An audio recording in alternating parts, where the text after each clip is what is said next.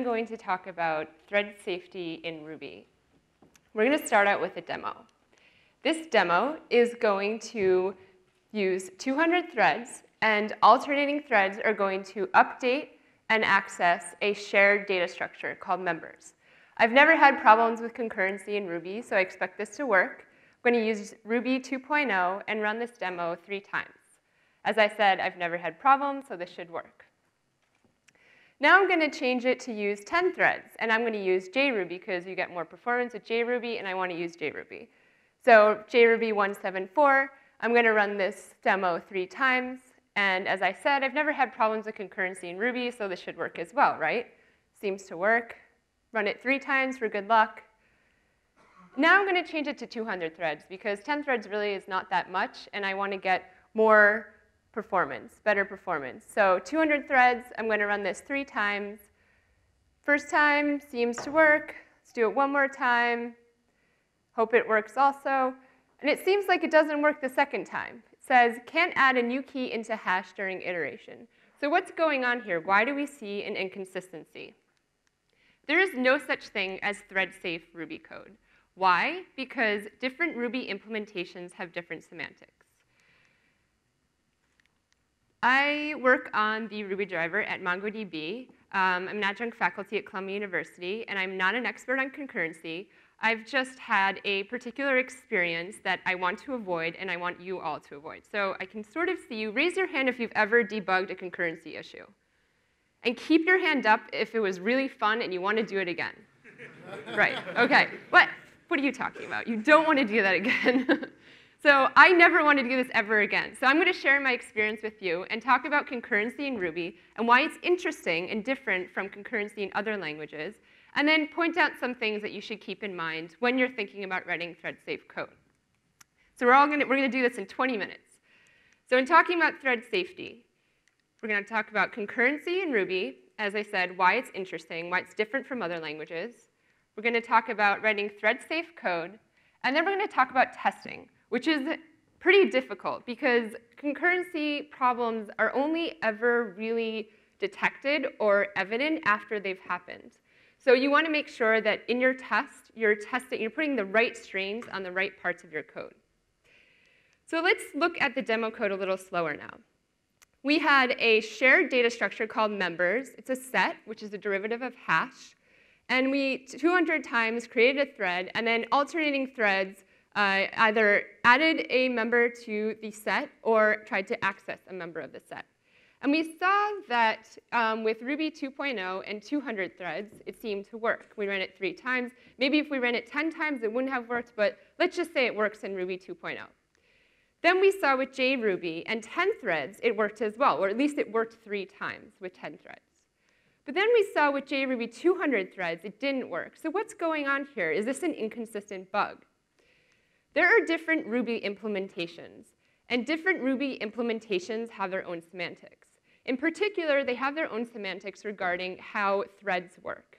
And so we're going to look at how threads work and compare JRuby to MRI 1.8.7 and 1.9 and 2.0, and think about how the threading model is different in these different implementations of Ruby. It's also different in Rubinius, but in the interest of time, we're going to stick with JRuby and MRI. So let's say that threads are like music. So in looking at how threads work differently, let's use a metaphor of music because I think it sort of makes the ideas more, the concepts more concrete. So how are threads like music? Let's say we have a conductor. The conductor is going to be the gill. The conductor will tell the orchestra or instruments what notes they play, when they play them, and which instruments play these notes. So let's pretend this is the gill, the conductor. A green thread is going to be a note. A note is something that needs to be played, and a green thread is going to be something that needs to be executed. A green thread is a thread that's scheduled by the interpreter. And that's in contrast to a native or operating system thread, which is scheduled by the operating system. And we're going to pretend that native or operating system threads are instruments. So how does this work? Using this metaphor, how can we describe how threads work in Ruby 1.8? So in Ruby 1.8, we only have one OS thread. So we only have one instrument. We have the gill, we have the conductor. And the conductor will tell the violin, which is the only instrument we're allowed to use, you play this note, this note, this note, this note. So it's one after another, and we have no parallelism. We have no chords. In Ruby 1.9, we have still a GIL. We still have the conductor, but we're allowed to use different instruments. So we're allowed to use different OS threads. But we still have the GIL, so the GIL still would prevent us from having two instruments play at the same time. We have no parallelism here. And then if we look at JRuby, we don't have a GIL. We don't have a conductor. So green threads can actually be executed at the same time on two OS threads and can actually make use of multiple cores and execute instructions in parallel. So this is the fundamental difference between threading in 1.8, 1.9, 2.0, and JRuby. And so there are different semantics. When I write a line of code in Ruby, that corresponds to a lot of little instructions happening on my computer. And with the difference in semantics and the difference in threading models, we're going to find that JRuby will execute the code a little differently. So different Rubies have different semantics. Our MRI code sometimes works by sheer luck. We're lucky our code hasn't run on JRuby or Rubinius, and we're lucky there's a GIL. The GIL is not like training wheels. It's more like, we should think about it more as a technical limitation. So in making some of these concepts a little more concrete, we're going to use the Ruby driver, the MongoDB Ruby driver, to show how we might have some potential concurrency bugs and what we can do to solve them or prevent them. Before I show you the driver, a snippet of code from the driver, I just need to explain quickly what a replica set is in MongoDB. A replica set consists of a number of nodes that are of one of two types. They can either be a primary or secondary. In a replica set, you can have at most one primary, and all of your other nodes are secondaries. You write to a primary, your secondaries replicate from the primary, and you can read from either a primary or a secondary. So in the driver, a thread will come in and say, hey, driver, I need to do this write. I need to do this operation. Can you give me a node that's a primary? And the driver will have to know which nodes are a primary and which nodes are secondary. So that means that I have a cached state of the replica set in my driver. And what makes this sort of hard is that in the driver, you need to detect when there might be changes in the replica set state. So in MongoDB, we have automatic failover in our replica sets. That means that we will have a number of nodes, and one will be elected as the primary, and the secondaries will replicate from it.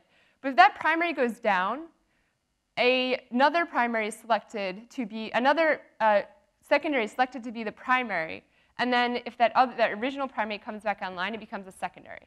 So the point here is we have mutable shared state, and the driver needs to keep track of this state. So let's look at some code. In the Ruby driver, this is a highly simplified way that we build up the shared mutable state. You won't find this in the Ruby driver because I smushed some code together to make it conceptually clear. But in theory, this is what happens. We have an initialize method that creates a set, and then a method that says connect to nodes. What that does is connect to a single node in the replica set. That node has its own view of the replica set state. It gets that configuration, goes through its list of its view of the replica set, its other nodes that it can see, and tries to connect to each one of them, and builds up its cache view of the replica set state. And that's what's happening in connect to nodes.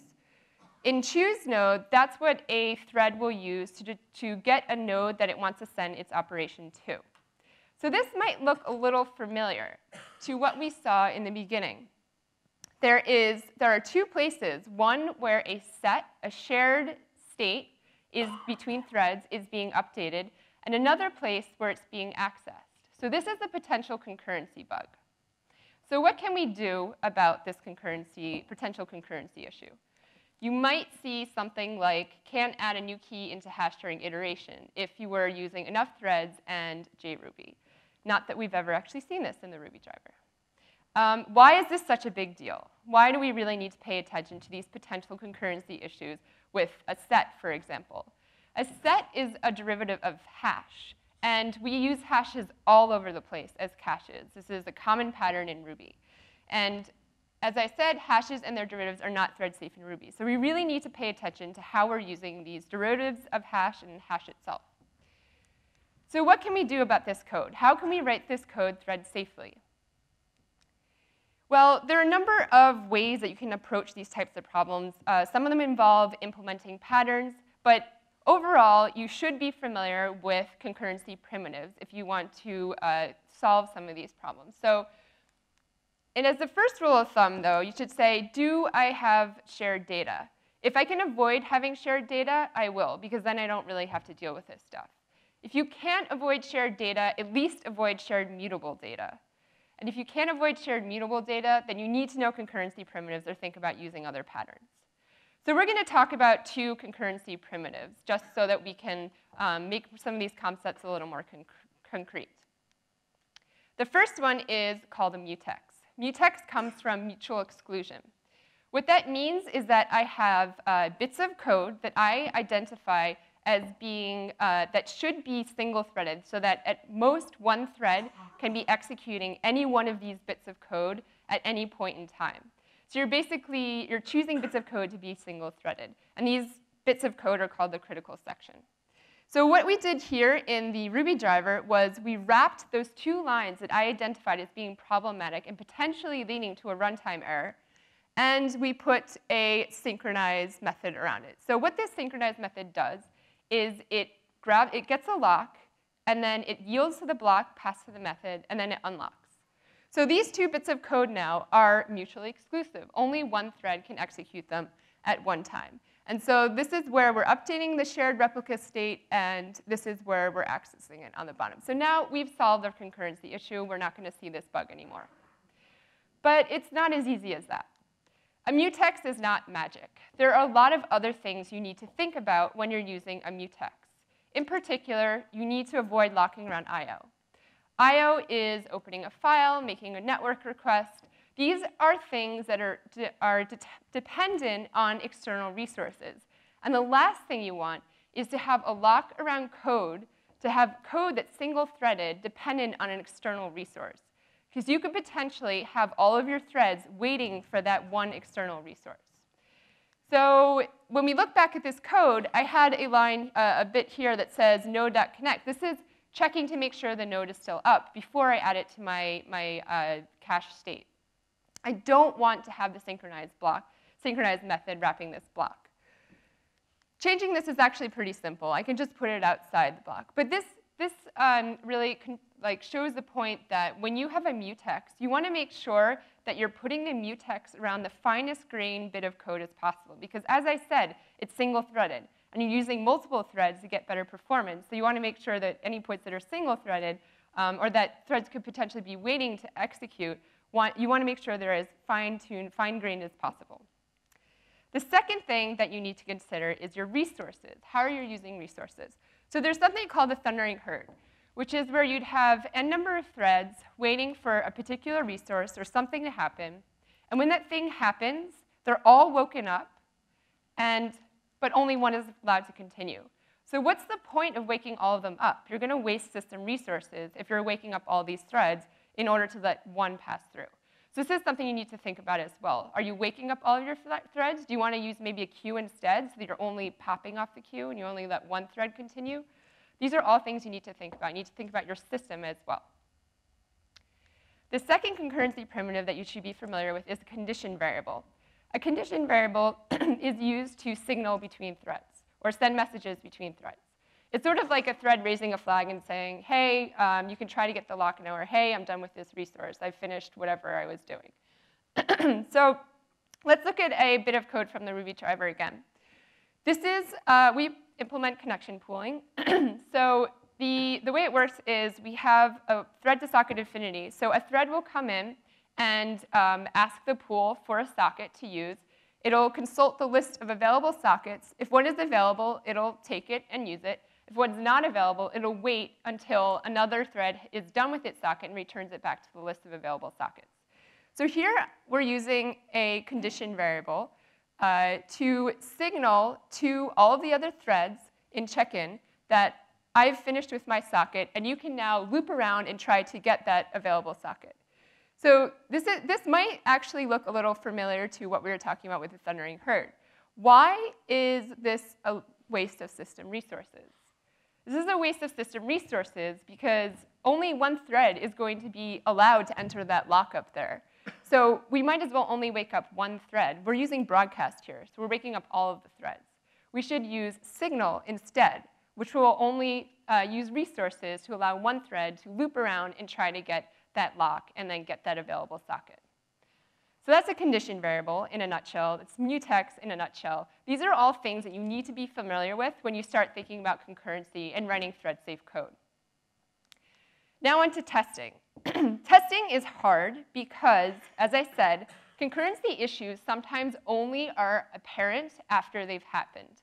So what you want to do in your tests is make sure you put the strings on the right parts of your code and create the right scenarios for your code, on your code. First of all, you need to make sure that you test with different implementations. So just because something works in MRI doesn't mean it's going to work in JRuby, as we saw in the demo. You're sometimes lucky that you haven't seen an issue in MRI, or sometimes lucky you haven't seen an issue in JRuby. So you also need to make sure that you test with a ton of threads, because the more threads you have, the more contingency you have, and the higher probability you have that you'll see a concurrency issue. And if you need more precision, then use patterns. So to give you an example of a pattern, there's something called the rendezvous pattern that we use, which is where you have a number of threads do something and then are paused at a particular point, and then you create some event or do something and allow them all to continue and watch them interact or try to fight for resources. And in particular, in the Ruby driver, what we do is we have threads, each do a find, so they all get a socket, and then we pause them, and then I kill a node, and then I allow the threads to continue. So one thread should detect the change in replica set state, update the state, this cache state in the driver, while the other threads detect socket errors and refresh their sockets and get new sockets. So you want to really focus in on those bits of code and those scenarios that could be problematic. In conclusion, concurrency in Ruby, you need to know your implementations. As I said, it's not good enough that you test your code with MRI if people are going to be using JRuby or Rubinius or other implementations as well. Know your implementations. Know your concurrency primitives.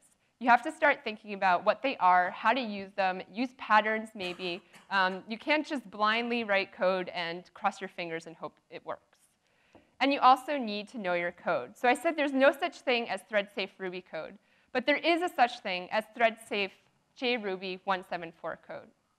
And in knowing all of this, we can be prepared for the future of Ruby, the future of Rubinius, the future of JRuby, and all be prepared maybe to write Java someday. Thank you.